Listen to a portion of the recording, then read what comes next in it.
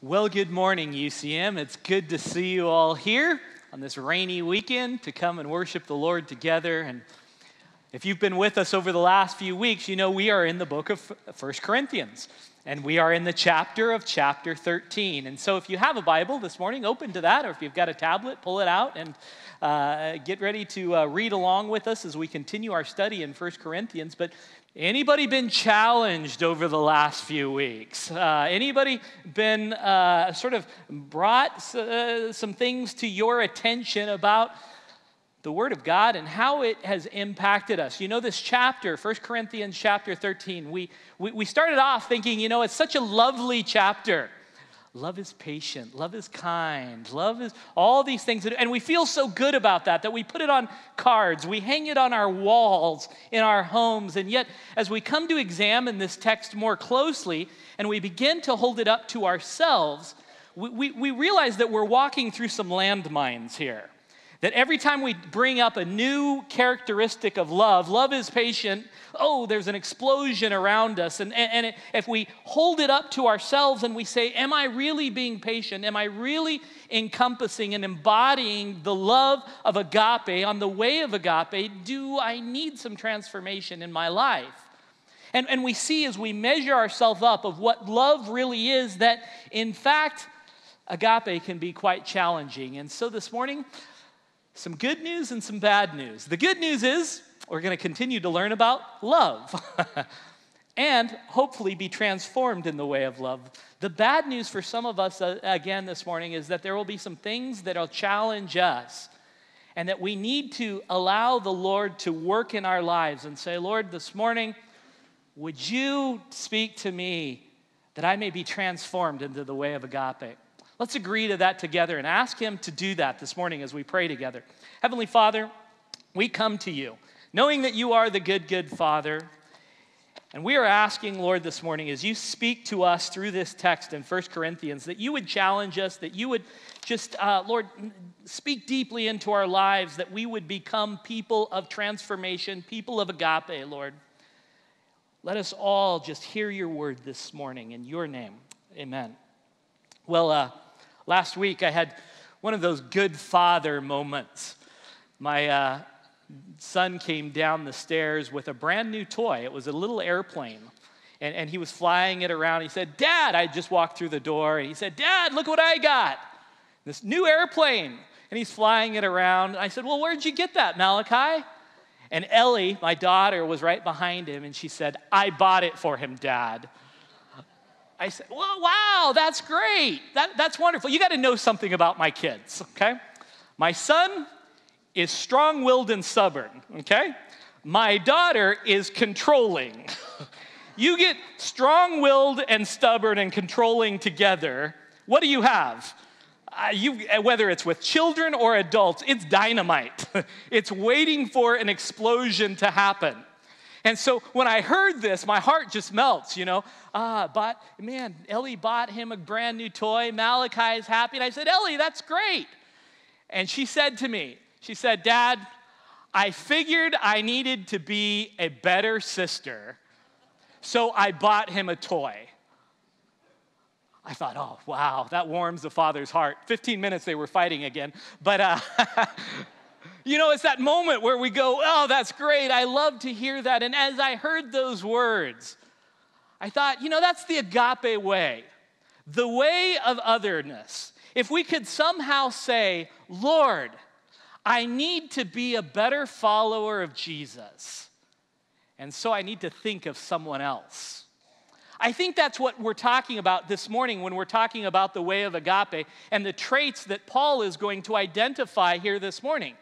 He is identifying a life that says that this life is not all about me, but it is about considering the needs, the wants, the desires, the hurts, the things that offend other people, and adjusting my life to meet those needs. If we could somehow integrate that into our lives, we would be following this road on the way of agape. And that's what we want to do this morning, because oftentimes in our culture today, it is all about the self. In fact, if you look at our vocabulary, I looked up, there are over 130 self words. Did you know that? I looked it up this week. You've got things like self-help, self-love, self-advancement, self-examination, self-expression, on and on. You know what I don't see in our vocabulary a whole lot of? Otherness words. And yet if you look in the scripture, 59 times, there are what I call the one another phrases. 59 times in the Bible mentions that if we are on the way of agape, if we are in the way of the Lord, we will be considering one another. We need to be on the way of otherness. And so this morning, I want to draw your attention to the otherness part of the way of agape. Let's look at what it says. Go down to 1 Corinthians chapter 13. Let's read it together. It says, love is patient and kind. We looked at that the first week. Love does not envy or boast. It's not arrogant. We looked at those last week and this week. Love is not rude. Okay, we know the drill. If you've been with us for the last couple of weeks, we know how we do this. First of all, I say Jesus is not rude. I include my name. Chad is not rude. Now it's your turn on 3. Insert your own name. 1, 2, 3. Ever. Are we ever rude? Are you ever, I mean, some of you, I see it. You're laughing. You're hitting the person next to you. Because that's oftentimes not part of our DNA. We are prone to rudeness at times. And in fact, the Greek phrase here could literally be translated, love does not act inappropriately. See, Christian love does not seek to cause problems in the relationships around us. And so it has manners. See, part of the purpose of manners is to reduce the friction in human interaction. And discourtesy or lack of manners reveals a lack of consideration for others. Rudeness, if we stop and sort of break it down and really think about it, rudeness really is quite a selfish act that says, I'm going to do what I want to do without in consideration for otherness. In fact, I read an article not that long ago written by Meryl Marcoe in the Wall Street Journal. And she writes an article called The Renaissance of Rudeness, saying that rudeness is becoming more and more common in our society. And she points to, and this is where we will all perhaps be a little bit convicted this morning, cell phones. Cell phones is an indicator of our rising rudeness. In fact, she goes on to say, cell phones are everywhere. You're in a movie theater. The phone rings. Have you ever done this and somebody picks up the phone and starts talking as you're watching a movie? Not in consideration of the other 150 people in the movie theater, but, hey, I've got this phone call and I have to take it right now. That is purely a selfish act. I was at a funeral not that long ago. I was doing the funeral, and somebody's phone rang, and they started talking on their phone in the middle of a funeral. How disrespectful. That is so self-absorbed. At church sometimes, oh, wait, Pastor, now don't bring it to church. Sometimes people start talking on their cell phones. She mentioned in particular a lady who was on a train and was in a sleeping cart and talked for 16 hours straight after being told multiple times by passengers and the conductor to stop. And she refused to do it. She was eventually hauled off of the train by police officers, all the while complaining, it's my right to speak on the phone. That's just it, though, isn't it?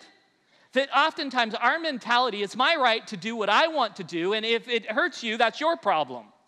Let me tell you, that is number one, it's rude, and it's not the way of otherness, and it's not really the way of agape. See, we need to be considerate of other individuals, and the ill-mannered person is communicating that this is all about me. Love, by contrast, it's not going to be selfish for the simple reason that love is concerned with other people's well-being. Therefore, love is mannerly. Love is not rude. And in the Corinthian church, the church of Corinth had a problem with rudeness. Now, what I've discovered is, there's nothing new under the sun. The problems that we have in church today were problems that existed 2,000 years ago. So we aren't the first ones to go through these problems. But in the Corinthian church, they had a problem with rudeness. In fact, if you look at 1 Corinthians chapter 11, this is how rude they were. They were overindulging in the feast. The people who were eating, some people were stuffing themselves, while other people were going hungry. It would be like the church having a big potluck, and those in the front were piling up their plate this high, and then the people in the back of the line, they got up to the place where the food is at, and there's no food left. Would you not say that that is rude? Of course that's rude. And Paul says, what are you doing? That's not the way of agape. In fact, also, it talks about in chapter 12 that they were in the church service, and there were people talking over one another because they wanted to be heard, not allowing the other individuals to be heard. That is the way of rudeness. There was another instance where there were people that were going to feasts that were incredibly offensive to other people. And they would go to this feast and say, I went to this feast and we had a good time and it was great and I loved it. And these other people were horrified that they would go to such a feast. But they didn't have any consideration for other people's feelings. Listen, as a body of Christ, as a member of the body of Christ, that's not the way of agape. The way of agape is constantly considering the emotions and the feelings of other people. Listen to how Paul even puts it in 1 Corinthians chapter 10. 32 and 33, he says, don't give offense to Jews or Gentiles. Don't be rude. Don't be offensive. I know that they're different than you. I know they have different practices than you. Don't be offensive. Look at what he says. He says, I too try to please everyone in everything I do. I don't just do what is best for me. I do what is best for others that many may be saved. Did you hear that phrase right there? I do what is best for what? Others. That's the way of otherness. That's the way of agape, getting consideration for other individuals. When I was a pastor in California, one of the greatest people I've worked with was a youth pastor friend of mine. And man, he just had a heart for people. And he had tattoos everywhere. He was just a tattooed kind of guy. And we would go to different parts of missions trips. And there are places in the world where tattoos are incredibly offensive, especially to the church. And we would go to places in Mexico where it would be incredibly hot, and we would have these work projects, and we would all be sweating. I'd have a short sleeve shirt on and shorts, and we'd be shoveling, and we'd be digging. But he always wore these long sleeve shirts and long pants. And I asked him, I said, hey, what are you doing? He said, I know that tattoos are offensive here, so I would rather sweat and be uncomfortable than offend my brothers and sisters. That's the way of agape. Considering the other individuals among us. Are you walking in the way of agape, in the way of otherness, in this life that we're living, in this calling, in this journey of faith? Number one on your outline, jot it down if you would this morning. If I'm living the way of agape, or the agape way, I will consider the feelings and perspectives of others. I'm going to be considering the feelings and the perspective of others so as not to offend them, to not be rude, to be concerned about their needs and their desires and their wants. Let's look at what it says next. We go to 1 Corinthians chapter 13. Now we look at verse 5, the next verb here. It says here, love does not insist on its own way. So, I'll say Chad doesn't insist on his own way. Jesus doesn't insist on his own way. Your turn. 1, 2, 3. Okay, quick poll, quick survey of UCM. Who here likes getting their own way? Raise your hand. Those of you who didn't raise your hand, you're liars. We all love getting our own way, don't we? I mean, that is this is totally counterintuitive. Now, here is the thing. It doesn't say that you should not want to get your own way. It says what? That you should not insist on getting your own way. It's one thing to want your own way, but it is another to sacrifice that and say, I want my own way, but for the sake of otherness, I will not insist on my own way. And because we want our own way, we all have to know that we have a propensity. We might not have a love problem, but we have a propensity towards selfishness, and we need to be aware that from time to time, this insisting on our own way creeps up in our relationships with other individuals. Again, this was a big problem in the church of Corinth. In fact, if you go to the chapter 1, right out of the first chapter, Paul is addressing the issue of insisting on your own way. There were 3 pastors. One's name was Apollos, one was Paul, and one was Cephas, or Peter. And there were people in the congregation saying, oh, I want Paul to be my pastor, or I want Cephas to be my pastor, or I want Apollos to be my pastor. And they were all insisting that so-and-so was their pastor. It would be like at Union Church. People here saying, no, I don't want Chad to be the pastor. I want Noah to be the pastor. And if Noah's not the pastor, I'm out. Or no, Chad and Noah, they don't know what they're doing. Charlie was our guy. He knew what he was doing. And sort of insisting and demanding that instead of saying, let's just let what other people's desires are, let's yield to that and allow them to make some decision and what's helpful for them. And so there was this insisting on its own way. And even later on in the chapter, we see in chapter 14, they were demanding what church should look like and what should be done in church. Right? We don't ever do that anymore, do we? Well, we've got to have this program, and we've got to do this, and church has to have this, and church has to have that. And if it doesn't have that, I'm not going to be happy. Instead of thinking of what's good for other people, we were only thinking about what was good for ourselves. And Paul says that is not the way of agape. That's not what should be in the body of Christ. That's not what should be in our walk with the Lord. In fact, if you look at 1 Corinthians chapter 9, verse 19, Paul says this. It says, for though I am free from all I have made, I have made myself a slave to all.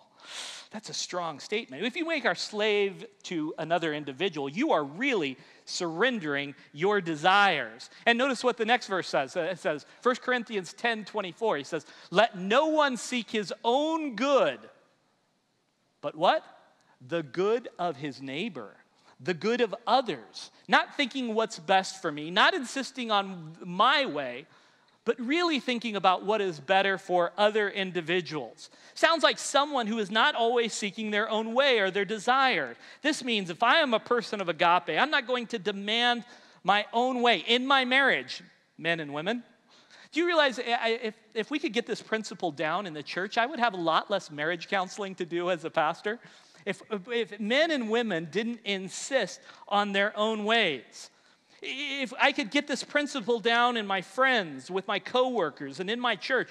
And in fact, you know, Peter takes it even further in the churches of Asia Minor that he writes his letter to. He actually uses the word submit over and over again. Now, this word submit is scary to a lot of people, right? We don't like to hear that word submit. He starts off by saying you need to submit to Christ. And all of us here would say, oh yeah, well, I love to submit to Christ. That sounds good. But it's totally theoretical, right? Yeah, we're going to submit. And yeah, Pastor, I want to be a good Christian, so I'm going to submit. But then he takes it even further. He says, okay, if you're going to submit to Christ, you will submit to human institutions like governments. But I didn't vote for that man. He's not my president. He's not the person I don't agree with him. I don't have to submit to that. And then he even says, you need to submit to your employers. Oh, you don't know who my boss is, Pastor. So we like this word submit in certain contexts, but then when we actually bring it into what we're supposed to submit to, it becomes a little more challenging. And then here's the one that's really challenging. He says, wives, submit to your husbands. Whoa. I don't like that one. Us men, we love that one, right? We love that one. But if we love that one, that shows us what, men? We've got a problem here with love. If we're boasting and that say, hey, you know what, wives, submit to your husbands, there is an issue. You know, Paul even says, wives, submit to your husbands. And so us men, we like to celebrate that. But what we forget is before Paul says, wives, submit to your husband, there's a little verse that we often overlook. In Ephesians, turn your Bibles there. Ephesians chapter 5, verse 21. He says, right before he says, wives, submit to your husbands, what does he say here? Submit to one another. Husbands, before you go around saying submit, read this one, right? That in the way of agape, it's not about lording over someone ever. It is about the way of otherness. Husbands, you should embrace the way of otherness when it comes to your wives. Wives, you should embrace the way of otherness when it comes to husbands. The Bible says in the body of Christ, we need to yield and we need to submit to one another. What is Paul saying there? It says we need to consider the way of otherness when it comes to people in the body of Christ. Now, there's this in New England. My wife and I used to live in New England in the United States. There's all these bridges. And you cross these bridges, and they're narrow, and there's only enough space for one car to go across. And each side of the bridge, there is what is called a yield sign. It means that you are to wait for the other person on the other side. So it's always interesting. You come there, and there's two cars coming at the same time, and they both say yield. This is the way of otherness, where you are looking across the bridge and saying, come across, and the other person is looking and saying, come across. Now, in the Philippines, if that was the case, you'd both put the gas pedal and slam and collide in the middle, right? That's how it works. Like, who can get across first? Or you try and squeeze in by each other and see if you can make your way. But the way of otherness is where we're looking across to the person and saying, I'm yielding to you. Come. And the other person is saying, I'm yielding to you, come. That is the way of agape in the body of Christ. That should be the way of agape in your marriage when we start thinking about how we are to love one another in the context of marriage. See, I put number 2 on your outline. If you're following along this morning, if I am living the agape way, I won't demand my way. I'm not going to be constantly demanding my way, that I get my way. I'm going to give up those rights from time to time. I am going to yield to one another in the body of Christ. I'm going to yield to my spouse. I'm going to yield to my friends. I'm going to yield to the government. I'm going to be in the process of submitting. As I submit to Christ, I'm submitting to others. Notice, let's look at the next characteristic. Our third characteristic this morning. It says, 1 Corinthians chapter 13. If it comes up, it says, love is not irritable. Love is not irritable. So let's look at this together. Let's talk about Chad is not irritable. Jesus is not irritable. Let's put your name in. 1, 2, 3. Not irritable. I saw some people over there nudging each other. I don't know about that. You're not irritable ever, right? We're not irritable individual. Is that true for you when you say that? When you are hungry, you're not irritable. My wife calls it being hangry. Have you heard that phrase? Angry and hungry together. You know, when you're hungry, you sort of let the anger element come out, being hangry. When you come home and you're tired from a long day's work, not irritable. When people you work with are obnoxious, not irritable. One of my friends posted online not that long ago on Facebook.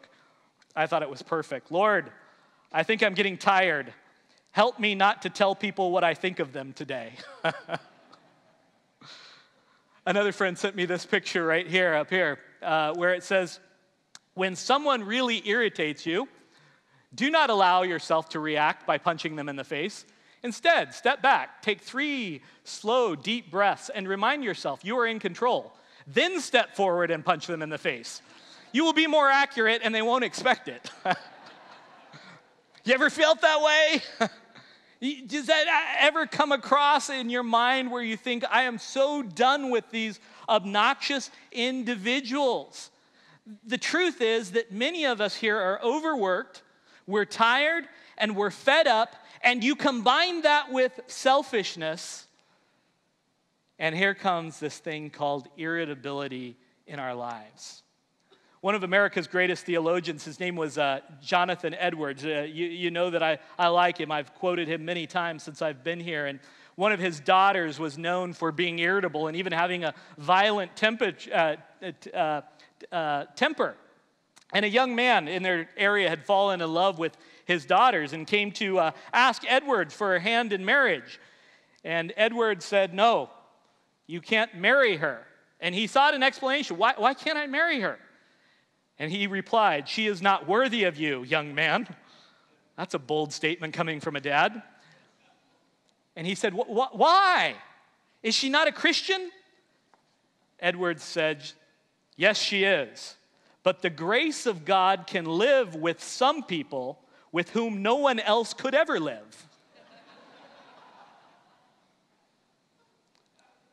That's a rough statement, isn't it? Oftentimes, I pray that I don't become like that, where just the grace of God can take me. But that whatever my circumstances may be, that I'm considerate of other people, that I'm not explosive, that I'm not volatile, that I'm not being irritated. And instead of loving people despite all of their shortcomings and their problems, that we could look at them and we could not be easily provoked to anger. And we let everyone around us know, I'm just irritated with you. That's not the way of agape. The reality is, we are going to have irritating people in our lives. We're going to be surrounded by irritating people. I call them EGRs. You all know what EGRs are? They're extra grace required people, right? Do you have some EGRs? The other one I call them is the EBHs, emotional black holes. Where they're just constantly sucking the emotions out of you. And if you hang out with them for a long time, you just become irritated with them. But what I've discovered about these individuals in my life is that I think that God allows those type of people in my life for me to show me that I need to continue to work in the way of agape. That he's showing me that I need to be continually transformed. And then secondly, I think that there are less EGR people around us than we think. We are just more irritable than we should be. Did you ever think about that? It might not be the other individuals, it might actually be us and being overly irritated. And so, beloved, if you are here and you have a lot of irritating people in your life, maybe you should start looking at your own life and see if you are highly irritable and we need to be transformed in the way of agape. In fact, notice how the Lord responded to EGR people. Look at 1 Peter chapter 2, verse 23. It says, when he was reviled, he lost it. Does it say that? No, it didn't say that. It says he did not revile in return. And when he suffered, he was so upset. It doesn't say that either. He says he did not threaten, but continued entrusting himself to him who judges justly. He didn't become irritable. Notice how Paul puts it in Romans chapter 12, verse 16. It says, live in harmony with one another. Do not be proud, but be willing to associate with people of low position. Don't be conceited. Don't repay anyone with evil. Be careful to do what is right in the eyes of everyone. Now, look at this part. If it is possible, as far as it depends on you, live at peace with everyone, even the irritable people. Notice what he says. As far as it depends on you. He puts a lot of the responsibility back at where? On us. When it comes to irritable people, living in harmony, it comes back to me. See, I put the third thing on your outline this morning. Jot it down. If I'm living the agape way, I won't be easily irritated. I won't be easily irritated. That's not what love does, and when this happens, I can almost assure you that agape flaw is coming to the surface, and we need to constantly be coming to the Lord and saying, Lord, I'm irritable today. Give me your agape. I need your agape. Transform me in agape that I can love in the way of otherness today, even when I'm not feeling it. Last thought here this morning, as we come to our 1 Corinthians chapter 13, notice what it says. It says, it does not insist on its own way. It is not irritable or resentful. Now, I like some other translations that instead of resentful, it says, it does not keep a record of wrongs. So let's do that one. Jesus doesn't keep a record of wrongs. Chad doesn't keep a record of wrongs. 1, 2, 3. Okay. See, when it comes to agape, it doesn't store a list of grievances on our mental hard drive of all the things that people have done to you. Now, earlier this year, a flash drive came out that stores this size, stores 4 terabytes of information. 4 terabytes. You know what that is? That's a 500,000 books. I mean, you could fill up this whole area and put it all in this little flash drive. You can store a lot in these things. Isn't it amazing? I mean, on my phone, I have thousands of pictures and thousands of songs and all this information on these little things. And I've often thought, this brain of ours, it's constantly storing data. And for some of us, it's storing all the wrongs that people have done to us. And we have it on our hard drive, and every now and then we insert it into the mental sort of computer of our minds and go through those things that have been done to us, and we relive them over and over again. It's amazing. I can forget my keys 20 minutes ago where I put them. But then I can remember things that happened 20 days ago or 20 years ago of the things that people have done to me. And we hold on to those on our mental hard drive. And yet it says here that love doesn't keep a record of those wrongs. In fact, if you look at the Greek word here, it is an accounting word. I know we have a lot of accountants in this church who look over every peso and every centavo to keep track of it. And what Paul is saying here is that love is, if you are a person of agape, you will not be a very good accountant when it comes to remembering the wrongs that have been done against you. You will lose some things along the way, and that's a good thing for agape, to lose wrongs that have been given or done against you. See, agape doesn't keep a record of wrongs. When I was working on my dissertation, I came across a tribe in India that I read about. Indonesia, not India. And they had in their tribe, in order to make them better warriors, they would, every time somebody did something wrong to them, they would create these little trinkets. They'd put it on their necklace. And they would wear this necklace of all the things that people had done wrong to them. And then when they would go to war, they would sort of remember the things on their necklace. And it would make them all frenzied and angry, and they would be stronger warriors. Now, that sounds fairly primitive, doesn't it? We do it. Oh, we don't wear necklaces, but we have it in our mental hard drive. And we kind of get worked up, and we get in a frenzy of all the things that people have done wrong to us. Love doesn't keep a record of wrongs. Maybe it's a parent or a boss or a coach that was unfair. Maybe there's a prejudice or partiality that brought pain in your life. Maybe it's a neighbor who treated you rudely or a friend that turned on us. Paul reminds us here that people who are filled with love and a church that is filled with love doesn't keep the records of wrongs. 2001, a brief hour-long movie came out. It was called Dead Drunk. It's a story of a guy by the name of Kevin Tunnell, who was required to mail a $1 check for 18 years every week of his life. It's an odd thing to happen. In fact, he went taken to court and sued for $1.5 million, but he settled for $936 as long as he wrote a $1 check every week to the suing family. Well, what had happened, when he was 17 years old, he had gotten drunk, and he was driving, and he killed an 18-year-old girl who was part of this family. And so the family said, we want you for 18 years, every year of her life, to write us a check of $1 a week, remembering what you have done. Very interesting, isn't it? He had gone to prison. He even spent 7 years campaigning against drunk driving, invested much of his life in campaigning against drunk driving, and several times he forgot to send the check because he was so busy, and they took him to court. You forgot the check. He said, I will give you, 100 other checks for $1 if you will just lift this. And they said, no, we want you to remember every week. What's interesting about that, though, is one author wrote this. Few people would question the anger of this family and their grief.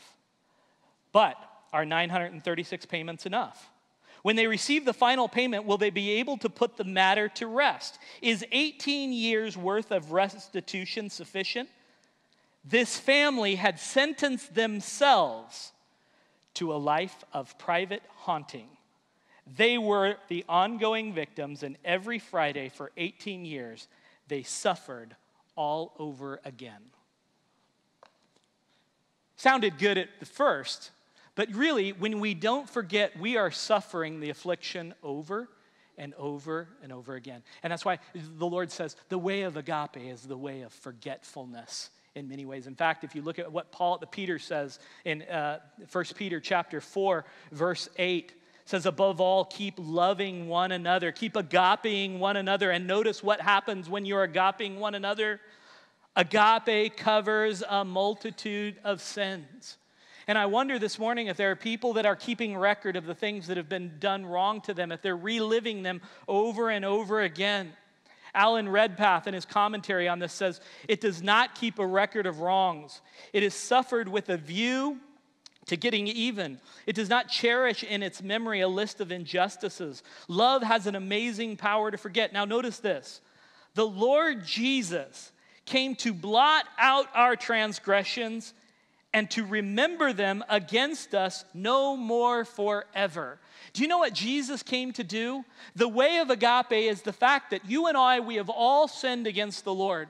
We have all committed transgressions, and yet the way of agape, or the way of Jesus, is a way of forgetfulness. In fact, if you look at Jeremiah 34, it says, I will forgive their iniquity, and I will remember their sin no more. God here is choosing willfully to forget the grievances against him. That is the way of agape. In fact, it says in Micah that he throws the sins where? To the bottom of the ocean floor.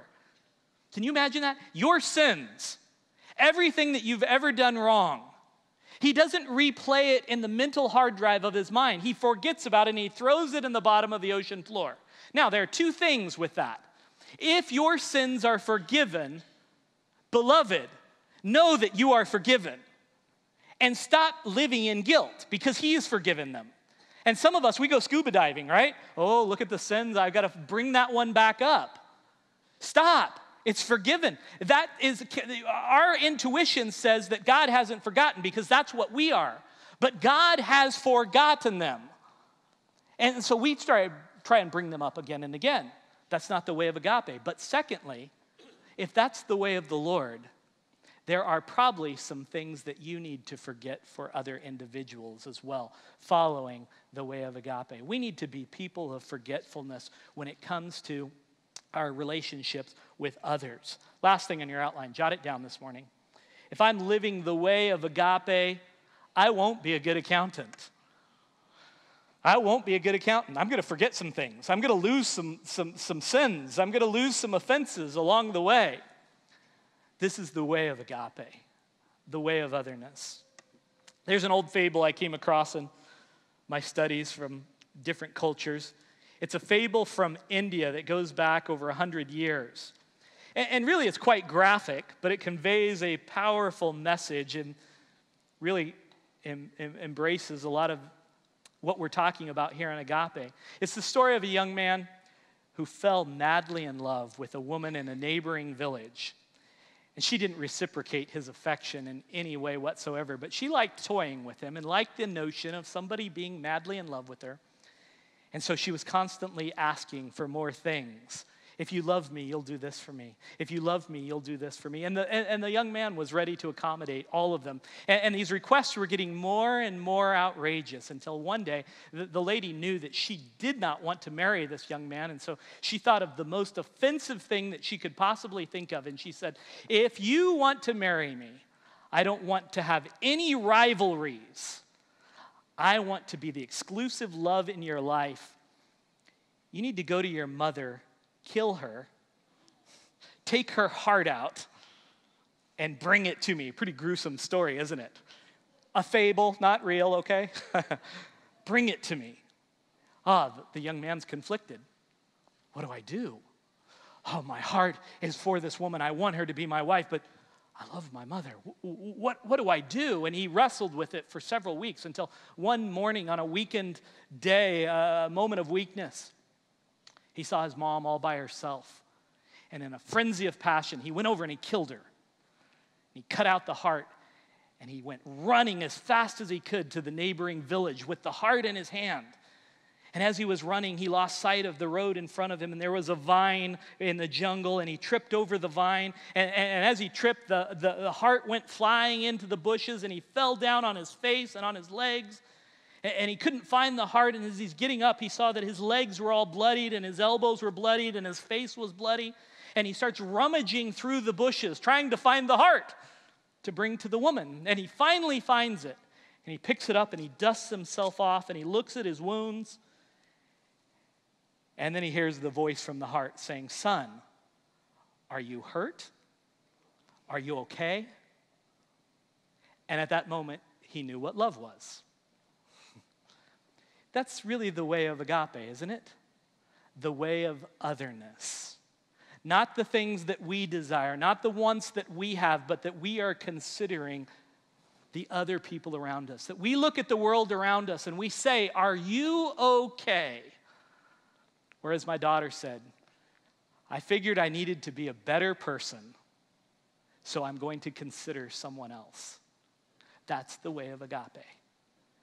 Now, beloved, are you walking in the way of agape? Listen, nobody here is perfect. Believe you me, as we look at this, we've all found our flaws, haven't we? But we come to this and we say, "Lord, make me a person of agape this morning. Transform me to be more like you." Let's pray together this morning.